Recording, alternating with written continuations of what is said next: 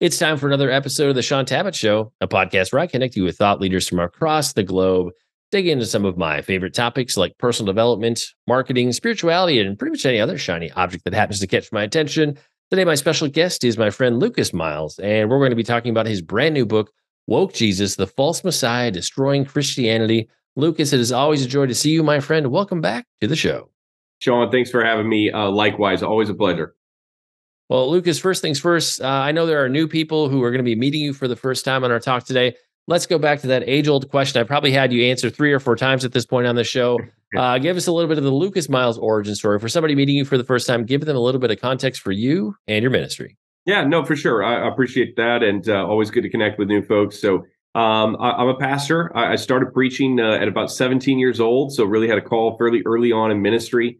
And God kind of gave me a radical call in life. And my wife and I, we got married. I was 21 when we got married. We planted a church after some time doing some ministry training. And I was a philosophy religious major in college started at Purdue and finished at IU. So kind of got a split home over that. And ended up planting a church at about 24 years old. And I am still pastoring that same church today. At 43, I'll be 44 this year. So going on 20 years, as a senior pastor here in the same location, which I think in today's world is fairly rare. And, during that time, God's just, continued just to give us more and more of a platform. I put out a book in 2016 called Good God, the one we want to believe in, but are afraid to embrace. And that launched afterwards. My podcast show called The Lucas Miles Show. We've done, 150 so episodes on that. And then ended up putting out a second book called The Christian Left that came out in 2021. And that book is probably the thing that a lot of people first discovered me, from. I was endorsed by Mike Huckabee on the cover. And it's not necessarily, I'm not positioning my new book, Woke Jesus, as a sequel to that, but in some ways it kind of is. It's an iteration of thought. And so with The Christian Left, it really took off and developed a life of its own. And we had anticipation. We felt like that book was going to do well. I was certainly very proud of it and still am. But I think it did even better than we expected. I think the final number was somewhere around 225 to 250 interviews in about an 18-month period. We just were blitzing through radio, TV, podcasts, you name it. And was all over the country, speaking in churches. And the cool thing about that book was I was in churches of virtually every denomination. I spoke at Catholic events, I spoke in Protestant events, Baptist churches, charismatic churches, Presbyterian churches. Normally there's a kind of a theological bubble as a pastor that you really don't go outside of that very often. But that book crossed barriers and ended up launching a TV show with Epoch Times afterwards called Church and State. We just finished season 1, which I can announce this now because it just broke. That show won Program of the Year at the National Religious Broadcaster. So very, very excited about that. And so we're excited to kind of look at season 2 and what that might hold. And we have this new book here, of course, Woke Jesus, the False Messiah Destroying Christianity. And it's been about a year and a half getting this out the door, and very excited to bring this to market. I think it's timely, and I think it's something that is a really critical battle facing the church today. So although I'm proud of the book and excited about it, I also take very serious the content and how important the message is. And I think we're in kind of a respite period in terms of we're kind of 2-ish years out, for maybe a little less, from the next presidential election. And so in terms of pushback, censorship, I feel like that's calmed. I think we'll see it tick up as we get closer to the next election. So some of the conversations, they're not so loud right now. But in terms of like woke Christianity, we'll see more of this tick up again, I think, as the months go by. But for somebody who's like, I didn't even know that Christianity and wokeness could somehow come together and have a baby. What is that for the person who's like has no clue what we're talking about? What do you mean by that? Yeah, and I think you're right. There is a little bit of a respite, but it's not completely a respite. I think what's happening is a lot of development more behind the scenes. And honestly, this is a perfect time for Christians to kind of prepare themselves. There's before I kind of get to that question, I think the importance of this, when you look at Israel's history, specifically in the life of Hezekiah during the book of Isaiah, the Assyrians were such a dominant force. But there was a time of about 40 years where the Assyrians kind of backed off from their conquest, and it gave Israel a chance to fortify their defenses and really, redevelop their and strengthen their religious structure and legal structure of their nation. And I think we have a little window of that right now. That the job of the church right now is to strengthen our hearts, to prepare ourselves, to educate ourselves on these topics, because there's getting ready to be, I believe, the fight of our life against this thing called wokeness. And, we could talk about critical theory, socialism, they're all interconnected in this way. But progressive Christianity or woke Christianity, you could call it the Christian left, as I did in my last book. You might also hear it called conscious Christianity. All of these things are really sort of iterations of the same ideology. And that is, I call it modifiers, that there has been a modifier that's been added to Christianity that's distorted it and really turned it into something that essentially can no longer be called Christian. And in most cases, that modifier here is what's known as critical theory or some sort of Marxist thought. And so in the Catholic Church, that originally happened in the form of what's known as liberation theology in the 1950s. We saw that take place in the African American Church in America through Black liberation theology. It was literally sort of an adoption of a Marxist viewpoint along with some Christian ideology and theology. And today we're seeing that with sort of a new fervor and a new sort of radicalization that's taking place with this everything from critical theory to critical queer theory that's being assimilated into Christianity. In fact, I have this. I'm doing an interview this afternoon on local radio here in my market, and one of the stories that was sent to me was the University of Notre Dame, which is basically in my backyard here. They are doing an event as a Catholic school founded on training up clergy and new priests in the ministry in the 1800s. They're doing an event called Queer Holiness, an experiential Christian anthropology. So it's not just that they have an LGBT event. That would be one thing. And I'm not here to necessarily micromanage everybody's, morality. I do think that we have to legislate morality to a strong degree. But there are certain things that if somebody's not a believer, I don't necessarily have to have an opinion about everybody's life. But when all of a sudden you add the word Christian to this, that we're saying that this is a queer holiness event focused on Christian anthropology, now we're distorting the faith. And that, as a believer, I believe that we have to speak up. So, progressive Christianity or woke Christianity, it is Christianity that has adopted these modifiers like Marxism or the LGBT movement, and it has a diminished view of the Word of God.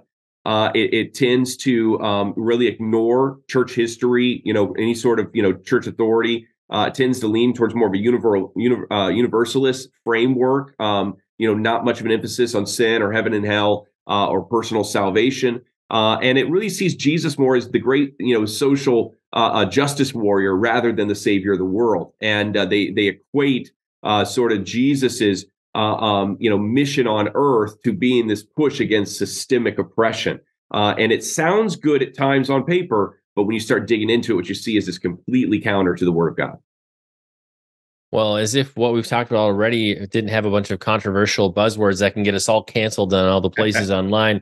Luke, I'd love to have you comment briefly on Christian nationalism. You see this come up a lot in the news. You're going to see it come up a lot in the months ahead. I feel like nobody has a consistent definition of what they mean by that. If I talk about it and somebody who would be a lot more left-leaning, say, than me, homeschooling father of 10, we would define that very differently. Or if we use that phrase, we mean something very different. So I guess from two sides, if we're talking about this in more conservative circles, what do we mean by this? And if we're hearing it come from more liberal left circles, what completely opposite idea do they have about Christian nationalism? Yeah, so I think to understand Christian nationalism, there's a couple components. So to begin with, let's address kind of the left's view of this or the media's view of this, and that is, I think that the term is being used as what I would call a dog whistle. When you think about nationalist or nationalism, most people go towards Nazism. There's a connection between Christian nationalism and Nazism, I think, in a lot of people's minds. And the media knows that, the left knows that, and the left knows that unless they divide the church, they can't win elections. And so they had to create sort of a conversation that would start driving a wedge between Christians to really separate them over these issues, because in the past, although Christians might have had some different theological viewpoints, traditionally, most Christians have been anti-abortion. They've been pro-life. And so elections became a fairly easy thing for them to agree upon overall. Well, now the left has entered kind of these other, caveats that they're trying to, further subdivide Christianity. And again, that's that Marxist push, is that it's all about, really creating division, oppressor versus oppressed framework. So the left has utilized this term Christian nationalist. And basically, there's a writer named Andrew Whitehead who he wrote about this. And he essentially identifies that anybody is a Christian nationalist if they voted for Trump. These are specific examples he gives. If they voted for Trump, if they believe in the return of Jesus, if he said a lot of times it's people that are like soccer moms. He references that weirdly, kind of a strange one. They hold kind of these really kind of more standard. They believe in evangelism. They believe in what he would call proselytizing their faith. And so, when you look at this, like, that's almost like every Christian, I mean, that at least every serious evangelical Christian, they probably voted for Trump over Hillary. They believe in the return of Jesus. They believe in, evangelism, and they say the Pledge of Allegiance, like that. And so he's saying that makes somebody a Christian nationalist. Now, according to that definition, every evangelical Christian is a Christian nationalist. And so if that is the definition, I understand why certain Christians are, kind of going, okay, if that's the definition, then yes, I'm a Christian nationalist. I would push back on that a little bit, though. I don't believe that the answer for us as evangelical Christians, and I referenced Notre Dame and Catholicism earlier, just to be clear. I'm a pastor of a non-denominational church here, and very Bible centric and Jesus focused. But I think it's a mistake for Christians to gravitate to this term Christian nationalism and to adopt it. When you look at, Nazi Germany specifically, if that's what the left is trying to do, is trying to earmark evangelicals and equate us with being Nazis, let's talk about that. In Nazi Germany, there was really two main churches. There was the professing church, which is what Dietrich Bonhoeffer was part of, and, individuals, some of the other major theologians of that time, Karl Barth, et cetera. And then you have the other half of the church at that time was known as they preached a gospel that they called Positives Christentum, basically positive Christianity, and they held to a view of the faith that sort of, again, it got modified by the tenets of the Third Reich or of Nazism in order to really morph into something that was not inherently Christian by itself. So they as Metaxas points out, they kind of replaced the Bible with Mein Kampf and the cross with the swastika, and they held an allegiance to the Nazi state. So when you look at the professing church in Nazi Germany, they weren't the Christian nationalists. It was actually the church that vacated their position of holding that the word of God was inerrant or authoritative in their life. And they moved away from that, and they ended up embracing the agenda of the state and mixing that in with their theology. So today, my argument is that if you want to know what a Christian nationalist looks like, it's actually, Warnock is a better picture of a Christian nationalist, I believe, than, Franklin Graham. Why? Because Franklin Graham is still willing to speak out. Our evangelical leaders are still willing to speak out when they see a politician, even if they're a conservative politician, do something that they believe is against God. But what we see on the left is there's no difference between the progressive church, the woke church, and the leftist state in their view of abortion, in their view of gender and sexuality, in their view of socialism, in their view of any given topic, family, marriage, etc. And so the leftist state has won over the leftist church, and the leftist church is bowing their knee to the state. And I would call that, based upon this sort of a model that we have in Nazi Germany, I would call that Christian nationalism. So I think as evangelicals, we don't need any moniker other than disciple, believer, Christian, Jesus follower. And those are good enough for me. It's what was good enough for the disciples and the early church. And so I think it's a trap to try to embrace this term Christian nationalist, even though they're trying to skew the definition to include every single evangelical. Yeah, I think your definition pretty much encompasses literally every single person I know from church, authors I work with. We all kind of would fall under that umbrella. I'm not saying I'm going to make this T-shirt for my merch store, but maybe I'm the Christian nationalist they warned you about or something. That would be something kind of at least interesting to see how people responded when you wear that Yeah. out Yeah, to the and store. and you see guys, and I know him a little bit. He's been on my podcast show, and I've certainly valued his work. Guys like Charlie Kirk, and some other thought leaders have been a little bit more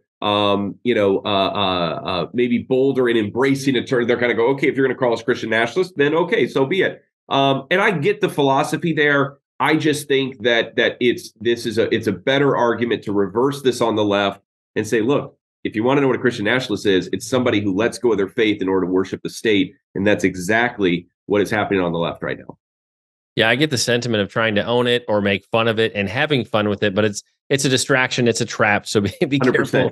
Be careful Yeah. what you embrace. One of the things that I think is just a big challenge for the age we're in culturally is people have no sense of belonging. You've been told your family of origin is evil. In fact, Yeah. your country's evil. Christianity is evil. So people have absolutely no story to write themselves into or no place that they really can feel like they belong. And so I was intrigued that you talk about that. Even though we often equate the left as being godless and without morals, what's godless actually is a progressive form of religious devotion. And so that just intrigues me because I've been talking about this for the last few years that people are listless, they're lost, they're looking for a place to belong, be discipled, have importance, make a difference. And so they just need something religious to devote their faith to. Is what we're seeing on the left actually a form of religious devotion?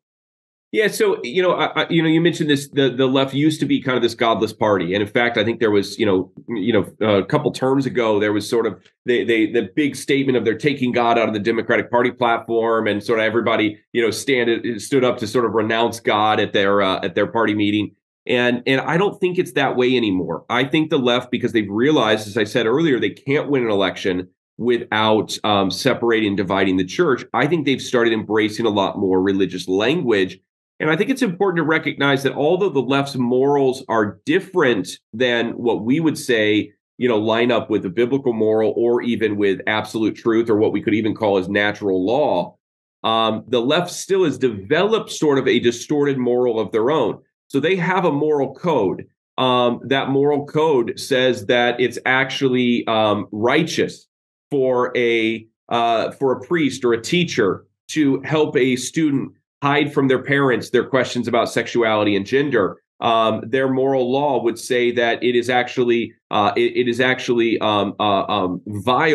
to try to prevent two people who love each other, regardless of their age, sexual persuasion or whatever, to marry. That it would be an atrocity to get in the way of that. So it's really, we're seeing kind of what the Bible talks about calling good evil and evil good. And I think the important thing to realize is that this is it is a morality for the left. It's a distorted evil morality, but it is a morality, and they hold to it with a religious fundamentalism. They have they're very staunch on these things. There is a code that they're following. It's not that they're just, I think, trying to, be pagan or be godless, although we could certainly classify it as such, that there is a systematic approach to what they're doing and a devotion to it. And, I always say that, that they kind of have their trinities of their own, is that, the left,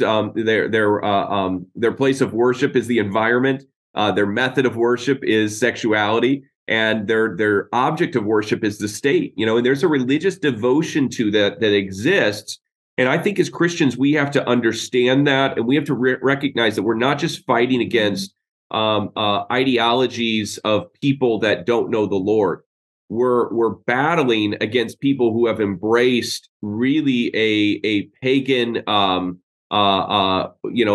idolatrous worldview. And it has become a religion to them just as strong as the religion of maybe somebody who worshiped Baal in the Old Testament. And that is, I think, a better example of what we were up against rather than just a lost generation. Yeah, I think of the amount of people, just even in my circles, where especially I feel like it shifted with folks that are a little bit younger. I mean, I'm 45, and I think of the generations that came after me in terms of being conditioned to just be triggered if you ask a hard question about this social issue or that social issue. Right. It is amazing to if you start asking like how did that progress when you were growing up? Because I think when I was growing up, it was being politically correct, and then it shifted to being socially aware, and the language changed, but the things you were indoctrinated with the folks, two generations after me, a lot more hardcore than what I Yeah. saw growing up Yeah. in the Gen X generation. I think, Lucas, the place I'd love to land the interview is just have you talk about kind of like what can a practically or what can a biblically minded Christian practically do? Because I feel like people they see, okay, we're being attacked on all fronts, culture, media, everywhere, and it just kind of feels like death and destruction by a thousand cuts. What Yeah. can the average Christian do? So they read your book, they get informed. How can they push back? How can they make a difference right now Yeah. and impact Yeah. culture? Yeah, so I start in the introduction to the book. Actually, I give an example of the early church father Irenaeus, and he wrote a book called Against Heresies. It's like this thick, 600 pages, and the book was specifically to educate the church on Gnosticism. And in some ways, I feel like that's what this book, Woke Jesus, is I'm trying to educate the church on wokeism to equip them to be able to deal with it. Irenaeus argued really at the start of his book that the reason why the first century church was not able to put the nail in the coffin on Gnosticism was because they did not understand it fully. And so he was writing to the second century church trying to empower them. And I think that we have lost these battles. I mean, the church is still wrapping up their mind, like, trying to figure out how to respond to, say, somebody who's pro-abortion or pro-gay marriage. But the world has gone past that so fast. Now we have, children that are using litter boxes and are furries. We have, people that are talking about, being MAPS, minor attracted persons. We're moving into all the, of course, the entire, gender trans, debate and everything else that's happening.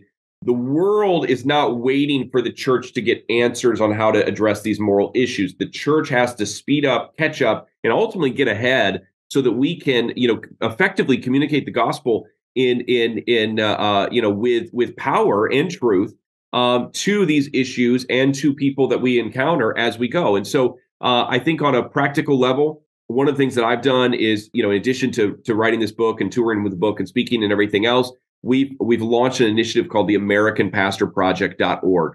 So it's AmericanPastorProject.org. And we are asking pastors of all denominations, there's a high-level doctrinal statement that they can find on the website. And we're asking them to join with us in signing that doctrinal statement. And it has a commitment to Christian orthodoxy, kind of in line with the Nicene Creed or Apostles' Creed.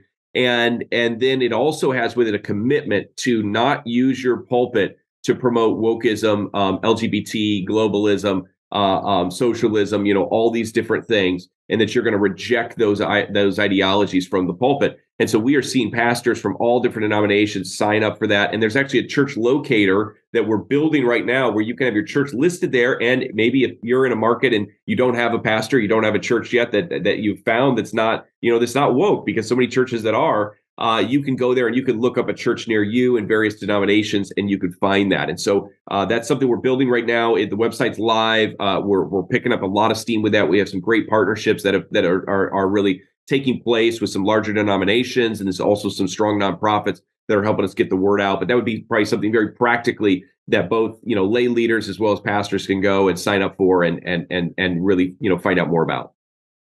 And Lucas, in terms of the listeners and viewers connecting with you, finding out more about this book, your other resources, where are the places we can discover you on the web? So first off, I got a copy of the book here. So it's Woke Jesus, The False Messiah Destroying Christianity. It's available through Humanix, which is Newsmax's publishing arm. So if you're a fan of Newsmax, you're probably going to like the book. It's available wherever books are sold, Barnes & Noble, of course, Amazon, Books A Million, etc. If you want to find out more about me, or catch my speaking circuit, or maybe consider having me into your market or your church, you can head over to lucasmiles.org and you can find out more about that and get in touch with us. I'm easy to find on social media as well. Everything from Instagram, TikTok, Facebook, etc.